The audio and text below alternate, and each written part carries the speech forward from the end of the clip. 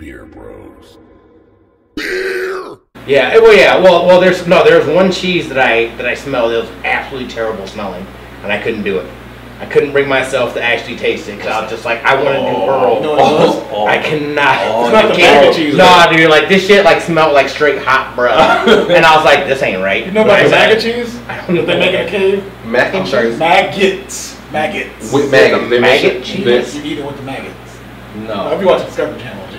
Food Network. Anyways, What they say they make it like tastes in a cave. Yeah. It tastes good.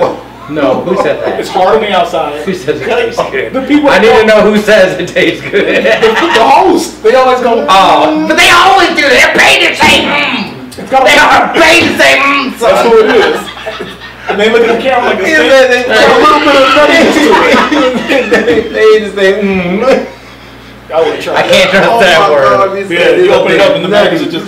No, dude, like the maggots are alive and they're in the cheese, and they say just eat the cheese. Because you could actually, maggots are a good source of protein, by the way. You tripping. I ain't cooking. A roach is too, but I ain't eat that motherfucker. I know, but if you were super hungry, you would. When you talk about food, because they enjoy the European community, not a restriction.